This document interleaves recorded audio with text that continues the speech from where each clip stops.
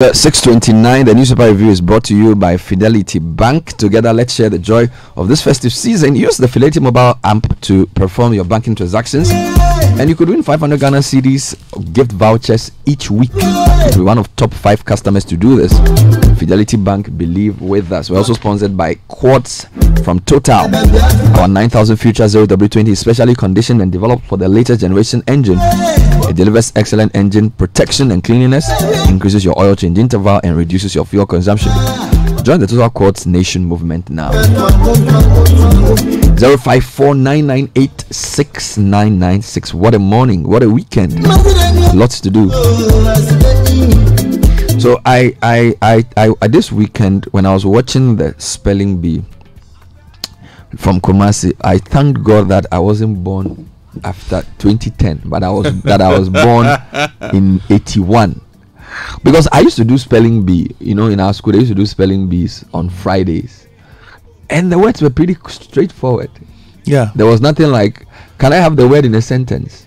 Can I have the root word? I share your sentiment. I mean, it was just spell something, then you just spell it. Because I participated in the national spelling bee back then. This is how many years ago? A long time ago. And they didn't do those things. No, I remember the winning word that year was Sinui. Oh, yes.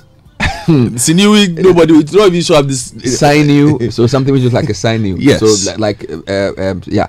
Because this year, Lord, well, if you didn't follow the spelling bee on Citi TV, you've missed a lot.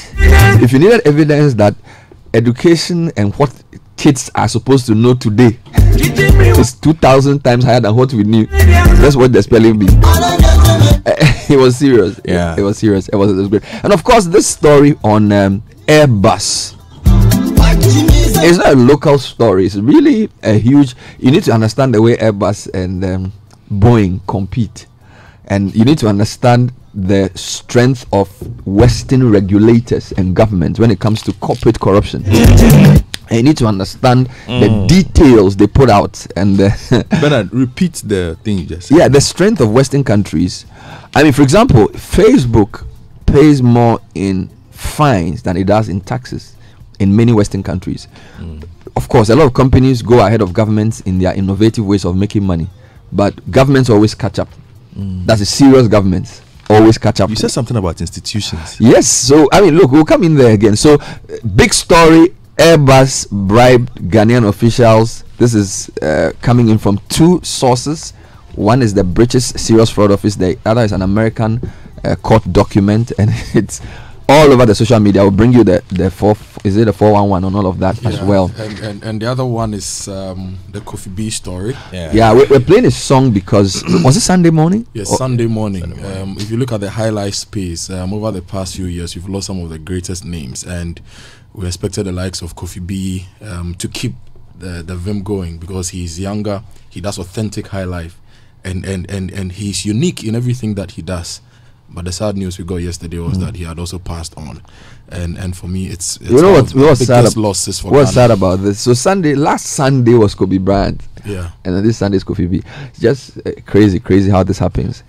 He was a Mogo. Yeah, he was at Mogo. He was a Mogo last year. Yeah, he wasn't moving too aggressively, but I was told that's his style. But his music moved us. Yeah. Oh yeah. That's the thing. It did. His music moved us, and for me, he's a gentleman's gentleman. If you talk to Kofi B, or you do business with him, or you deal with him, you know that he's a very unique person. For those who don't know Kofi B, he's more like Oforian Ponsa light. Yeah, I wouldn't say light. Yeah, Kofi B in his own right. Let me rephrase. He's in that genre, that type of. Yeah, so Oforian Ponsa, Kofi B, Kofi Nti. Yeah. So Oforian Ponsa, we can say, got his anointing from Lumba, and then Kofi B got his thing from Oforian Ponsa. Yeah, so that's how you describe him. So he's died. Anyway, so let's start with the headlines from you, Godfred. Yes, I'll start from the business pages, Bernard. Front page of the Business and Financial Times. Only 8% of funds recovered from collapsed banks, according to Philip Addison, Governor of the Bank of Ghana. Stop Unipass takeover of ports. Sorry, is it Philip Addison? No, it's not Philip. No, Doctor. Ernest. Yes. Philip is his brother. Philip is the lawyer. This is the economist. So Dr. Ernest Addison. Just to be clear. Yes, Charlie. Yeah. BOG boss. Stop Unipass takeover of ports. Imani to government. Helping pineapple farmers access the EU market is a feature that is here, and Cocoa Board to rehabilitate 37,000 hectares of unproductive cocoa farms. Now, the Ghanaian Times, 10,000 employees on payroll illegally. Auditor General vows to remove them if 5 Tano Chrome Methodist Church members die in road crash. President, Ashanti Region Christian Council raise funds for National Cathedral. Halt Unipass takeover of ports. Imani urges government. President begins Savannah Upper West Region tour today. And a very good story on page 15 of the Times. Bolga Municipal Assembly digitizes property rate collection. Let me take you to the graphic, and this time I'm doing graphic online because the actual paper is not here, so I'm taking headlines from there. This go with high life musician Kofi B passes on. 5 dead, 14 in critical condition in gory accident near Apam. Airbus confesses paying bribes to Ghana during Mills Mahama era. And then there's a Mahama story here. Come clean on economic data. Former President Mahama challenges government. Now, the big story on the front page of the Finder, over 5 million euros, over 5 million euro Airbus bribe. Which elected government official and brother were involved? That's the question they are asking. Political parties to receive final electronic voters register in mid-October. This is according to the EC. Shelve Unipass and demand proven value above existing systems. Imani to government. And Malta High Commissioner promises to support Nanado's entrepreneurship agenda. Front page of the Daily Guide paper also goes with the Airbus bribe scandal. Comes with a photo of John Mahama. Don't know why. NDC hopes dashed over new register is here. High Life star Kofi B dead. Peace Council under NPP control, says John Mahama. Now, the Chronicle, NPP unaware of any presidential debate. This is John Bodu. Mahama must speak to this 5 million scam. A book concert writes in the paper. No payment was authorized at NCA without due procedures. This is William Tevier speaking. Arrest Ghana Railway Company officials who okayed test run of Takrade rail line. This is the leader of GUM, Osofo Chirabosom. And Airbus paid NDC bigwigs $5 million bribe, UK court told. Let me add one more headline from the Daily Graphic proper, Bernard. New register ready by November. This is from the EC. Comes with the photo of Mrs. Jean Mensah. We've gone past turbulence, CBG. Also on the front page of that paper. And then let me add the front page of the Independent, who also report the Airbus bribery. Former Attorney General rebuffs reports. Let's make TVET attractive right from childhood. Now, Franklin Kujo says that the Airbus scandal will adversely affect Mahama's 2020 chances. This is on the front page of the Ghanaian Observer. Akufo-Addo tours Savannah Upper West regions. NLA empowers farmer with 126,000 Ghana cedis. Front page of the Daily Statesman, Mahama in biggest corruption scandal. NLA empowers farmer with 126,000 Ghana cedis. And the president's tour of the Savannah and Upper West regions also makes the front page of the paper. The New Crusading Guide, Ghana named in explosive bribery scandal as Airbus confesses paying bribes to facilitate business. Imani speaks on trade at port, revenue flows. Front page of the New Publisher, Bernard. Minister creating problems for government. Comes with a photo of Alan Chemate, and this is over the Unipass matter. Carlos Ahenkra ouster pops up in Tema West MPP primary. Looks like somebody is challenging him there. And today, NPP confirms romance with EC. NPP confirms romance with EC. Ghana Commercial Bank, GCB Bank Limited unveils G-Money mobile wallet. And NLA empowers Upper East Farmer. Now, if you go to the Economy Times, balance of payment improves significantly, records $1.3 billion surplus. Government misses deficit targets slightly, and Ghana's total debt stock reaches 214 billion Ghana cedis. CityNewsroom.com, Airbus bribery scandal. Nanado refers case to special prosecutor. Also, Airbus never paid bribes during Mills Mahama government. This is NDC. And then Airbus scandal will adversely affect Mohammed's 2020 campaign. This is Franklin Kujo. Other stories. Nadia Mashoud wins 2020 spelling bee competition. New syllabus won't go contrary to Ghana's cultural values according to NAPO. And coronavirus. Nukes USAC demand evacuation of Ghanaian students from China. And then Akufo-Addo begins 2-day visit of Savannah, Upper West regions today. CityBusinessNews.com, GATS to own 13% of ADB after supporting it with recapitalization. Also, energy analyst urges government to explore possible ways of reducing cost of Polugu Dam. And Unipass kicks off in February despite freight forwarders' resistance. MyJoyOnline.com, Akufo-Addo to visit Savannah, Upper West regions today.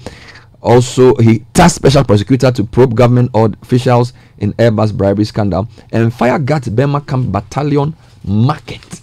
And then, of course, the NDC denial former government officials were not bribed by Airbus. Former Attorney General denies report. Now, we are told that the coronavirus has now, death toll in China exceeds 360. Hey. Now it means it has exceeded SARS, and this is coming in from China. South China Morning Post says military expands role as mainland China death toll hits 361, exceeding SARS. So that's a big one. And of course, the UK's BBC website, Hong Kong hospitals strike over virus border fears, and that's the story leading the way in the BBC as well. All right, so let's do Airbus. Yes, that's the big story. Okay, let's start with Airbus for page 16 of the Daily Graphic. Ghana cited in Airbus bribery scandal, but NDC denies its involvement. It's a story by Emmanuel Ebo Hoxton. The National Democratic Congress has dismissed allegations of bribery in the acquisition of 3 military aircraft by the government of Ghana between 2009 and 2015. Airbus, the European aircraft manufacturer, is alleged to have paid bribes in Ghana when it sold the 3 military aircraft.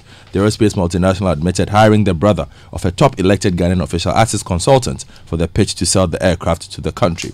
Also, Airbus confessed paying the said consultant through a third party when its compliance unit raised red flags about the close relationship between the consultant and the top elected official, who was a key decision maker in the purchase of the aircraft. Now, in a report yesterday, however, the NDC, which was the party in government at the time, said our attention has been drawn to media reports about a deferred prosecution agreement entered between Airbus SE and the United Kingdom Serious Fraud Office in respect of the practice of Airbus SE in paying commission to its agents and the use of those commissions. A statement signed by a former Attorney General and Minister of Justice in the immediate past NDC administration, Mrs. Marita Piapong, said the reports alleging that Airbus SE paid bribes during the administration of President John Evans Atta Mills and John Dramani Mahama are false, misleading, and do not reflect the approved judgment. Well, there are ripples of that story. For example, the president has referred the matter to the special prosecutor. That's on citynewsroom.com. President Akufo-Addo has referred the Airbus bribery scandal story to the office of the special prosecutor to investigate the matter. The investigations are expected to be conducted in collaboration with the UK authorities, according to a statement from the presidency. The statement noted that the special prosecutor's office will collaborate with the UK counterparts to conduct a prompt inquiry to determine the complicity or otherwise of any Ghanaian government official, past or present, involved in the said scandal. The president, according to the statement, wants necessary legal action taken against any such official as required by Ghanaian law. And we'll tell you what Ghanaian law says about bribery. But the background to the story is that on January 31, Ghana was cited as one of 5 countries in which global aerospace group Airbus SE allegedly bribed or promised payments to senior officials in exchange for business favors between 2009 and 2015, according to the UK Serious Fraud Office. Now, we have the documents from both the UK court and also an American court that would point out the series of events. So you have SFO documents, you have DOJ documents. Exactly. And then there are also relevant laws that will bring to the discussion. But then, of course, in terms of what could happen with this, the main person who's been interviewed on this is Franklin Kuju, who's running Imani, and the story on citynewsroom.com says the scandal would adversely affect Mohammed's campaign. And then there's a reaction from the NDC's former Attorney General. Yes, so let me give you one. Franklin Kuju, and then we'll do that.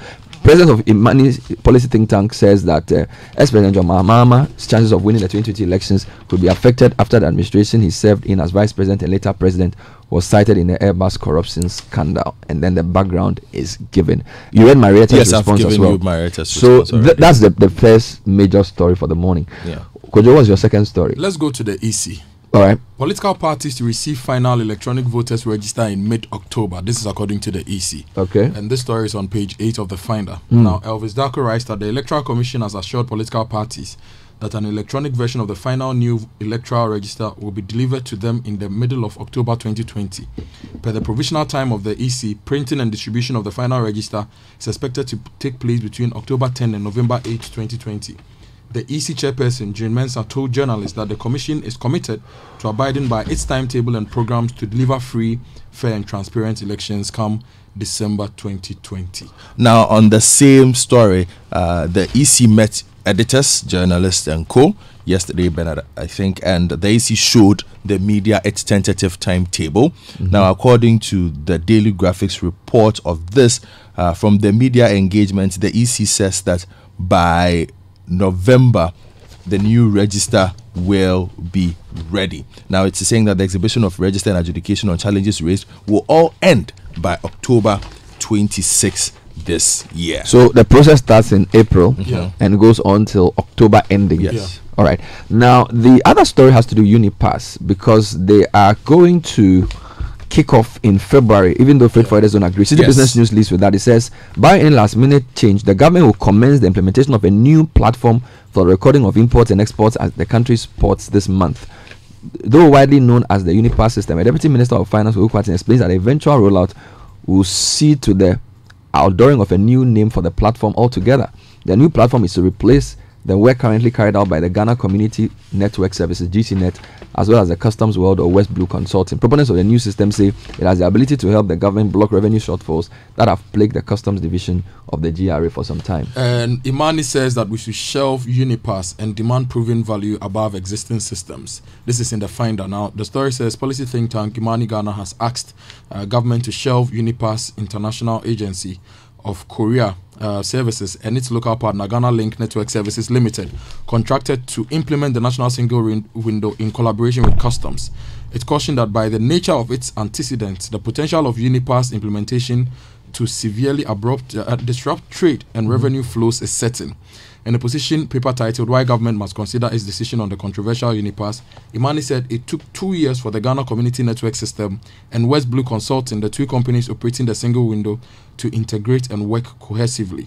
And he said the Ghana Integrated Cargo Clearing System and the Ghana Customs Management System on GCNet and the Pre-Arrival Assessment Reporting System, the customs agents and all the other systems have been contracted to Unipass. So they don't think it will work. Yes, that's all. we don't want all this challenge. It's too early. Well, let me tell you about... Government said they'll do. Imani said they shouldn't do. Then cause let me tell you about our money that is locked up somewhere. Yes. Front page of the BNFT says only 8% of funds recovered from collapsed banks. That is according to the Bank of Ghana. That story is on page 3. Of the more than 16 billion Ghana cedis spent on some 9 banks to protect depositors' funds after they had their license revoked by the regulator, a little over 8% has been recovered by the receiver. Governor of the Central Bank, Dr. Ernest Addison, has said. Asked by the BFT at a press conference in Accra to announce the policy rate, how much has been retrieved from the defunct banks, Dr. Addison said only 1.4 billion Ghana cedis has so far been recovered from the collapsed bank's assets, adding that this is unimpressive considering the amount involved. Quote, the receiver has been able to make some recoveries, but they are not as impressive as expected. The last time I checked, about 1.4 billion Ghana cedis have been recovered, and we are looking at a loan portfolio of over 16 billion Ghana cedis of those banks that were resolved. So out of 16 billion, if we have recovered just 1.4 billion, it tells you that there's a lot of work to be done.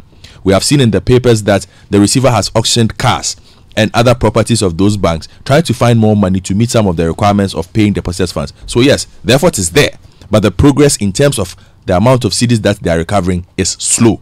This is serious. We really need to talk to the receiver about not just the process of recovering of money from the banks, but even from in terms of how many people have been paid, those who are owed monies by the former institutions. So it's a big story that we'll be following up on. Now let's get into other stories. Yes, Bernard, let me take you to Boga, because something we've been calling for is being implemented by the Boga Municipal Assembly.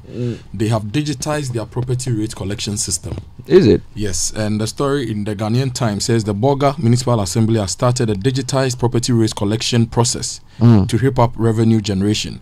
This forms part of the 2020 resolution of the Assembly to ensure that special property and businesses in the municipality are captured into the Assembly's new database for proper collection of rates. Mr. Joseph Amojiri, the MCE, in an interview with the Ghana News Agency, noted that the exercise will enable the Assembly to collect adequate information on property and take steps to ensure people pay their bills regularly. He said the new improved system will be used to constantly send reminders and alerts to property owners to update payments of their bills, while a task force would be on guard to enforce the new plans. Well, so Boga is taking the lead. Well, whilst the president is in the Upper West region and also the Savannah region, he may want to pass through Boga in Upper East to commend them for what they're doing. Because the story for this morning, President Akufo-Addo will, from today, February the 3rd, embark on a 2-day working visit to the Savannah and the Northwest regions. The president will begin from Savannah region, pay a critical on the Pembewura, and then inspect rehabilitated works at the Salaga water system at Salaga. He will then inspect works on the Tamale Salaga Mankango Road and the Bunjai Fufusu Road. He He would then attend a debate of chiefs and people of Salaga North, and then this would end the first day. He would then take his tour to Upper West region, where he would pay a courtesy call on the Wana, followed by a visit to the family of the late Alhaji Sohanun Mukhtar, who served as member of the Council of State until his passing. And then he would then do some visit on a construction of a multi-purpose youth center in Wa, before going to Kaleo to cut the sod for the commencement of a 17 megawatt peak solar plant to be located in Kaleo and Laura. He would then inspect works on the Nandom Hamile Road to climax his visit. So a lot of road and infrastructure things on his visit. More on the president, and this is a religious infrastructure project. President, Ashanti Region Christian Council raised funds for construction of National Cathedral. This is the center spirit of the Ghanaian Times. Now the story says President Nana Danko Akufo-Addo on Saturday joined the Kumasi Christian Council of Churches in Ashanti Region to raise funds for the construction of the National Cathedral in Accra, where he announced construction would begin on March 6, 2020. The occasion was graced by the chairperson of the Board of Trustees of the NCG, Most Reverend Samuel Asante, and some members of the board, the chairman of the Christian Council, and other notable figures. Addressing the fundraiser, President Akufo-Addo commended the congregation and members of the Board of Trustees for demonstrating their determination and willingness to join the historic coalition which was going to build the National Cathedral for Ghana. All right, take you to the Daily Guide, Bernard, on page 6. Interesting story from NAFCO. We don't owe any supplier. The Chief Executive Officer of the National Food and Buffer Stock Company, Hanan Abdul Wahab, has refuted claims that heads of some senior high schools have threatened to shut down their schools due to the absence of food. The absence of food, the reports alleged, was due to the fact that some food suppliers have threatened to curtail supply to the schools over non-payment of monies owed them by NAFCO. Describing them as erroneous, Mr. Wahab debunked such claims, saying that we do not owe any supply. Nadia Mashoud Chelpang wins 2020 spelling bee competition. This is CitiNewsroom.com. The Great Hall of KNUST was the center of attraction on Saturday as young Nadia Chelpang from Northern Regional Capital Tamale was adjudged champion in the 2020 spelling bee competition. Nadia went past more than 150 other contestants to emerge victorious in the spelling drill. A debutant and a student from Alassane Benzaba Memorial, she's the first person from the Northern Region to emerge top in the contest, which has been running for more than a decade. She takes over from 2019 winner Kwabna Eduda Akwansare as reigning spelling bee champion. Now, Aku Mishi of University of Ghana Basic School, which is my former school, placed second. While Joel, no, I went to that school, University Primary, yes. While Joel, they just write Joel of Victoria Grammar School. How can you just write Joel? What's wrong with you? Joel, what doesn't he have a surname? While Joel of Victoria Grammar School placed maybe he's Brazilian. They are not serious. Nadia, as the champion, won for herself a return ticket to Washington DC to represent Ghana in the 93rd Script Spelling Bee contest. She also gets a 4,000 cedi prize money, an engraved golden trophy, a DSTV decoder plus 1 year subscription, and 1,000 Ghana cedi gift voucher for books, a certificate of recognition, among other prizes. And then the other prizes are listed. Guys, it was a really exciting contest. And the way they were pronouncing the names of the words, or pronouncing the words, was really difficult. Let's run through some stories quickly. Let me give you one. 2,500 youth engaged in community mining at Kotoperso mines. And the DC has indicated that this is not like Galamsey, and this is being regulated to ensure the youth get proper jobs to do and also create a good environment for the community. Now, farmers and buyers are fighting over cashew price. Still? Yes, still. Now, this story from Daniel Jirasa, when she says there is a growing trade tussle between cashew farmers and buyers over pricing of raw cashew nuts.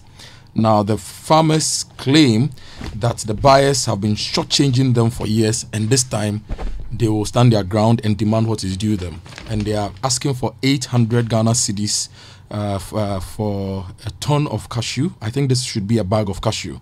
And the buyers are proposing 700 Ghana cedis.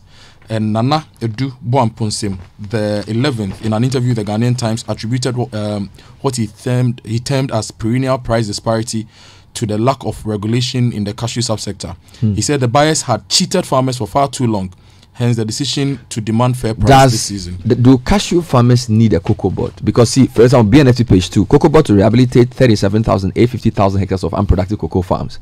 It seems as if cocoa farmers have a father called cocoa board who does everything for them. You know, should cashew farmers demand same? Maybe that would help, because this story says as part of a rehabilitation drive to revamp productivity levels, the Ghana Cocoa Board has set a target of cutting down about 37,850 hectares of cocoa farm across the country this year. These farms are affected with cocoa swollen shoot virus as well as aged trees. The cocoa board will then replant the affected farms with improved seedlings for the owners. The farmers will, among others, be compensated with 1,000 cedi for each hectare destroyed.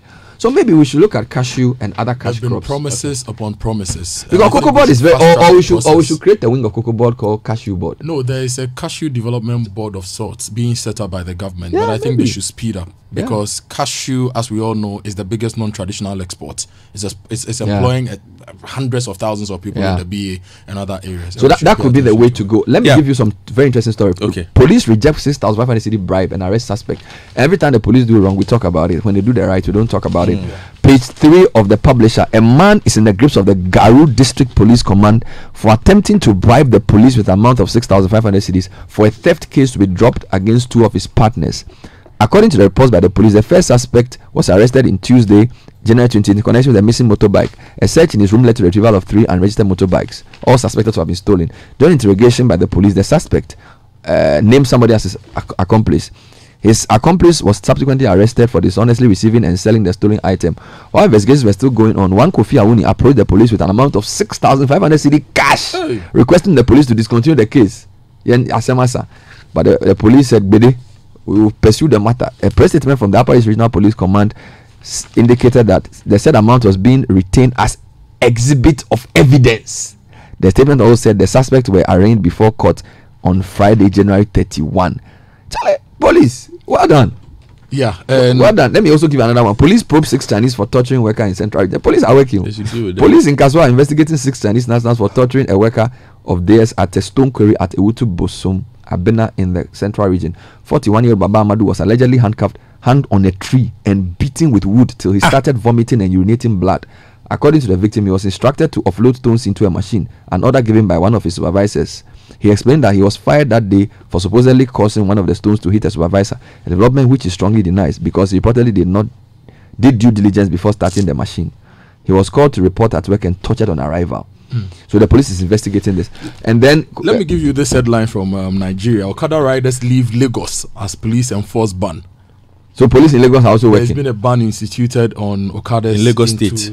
Lagos State, part of Lagos State. That's what we said, that if you want to impose such a ban, you may want to do it on a regional level, so that it's because these are local issues.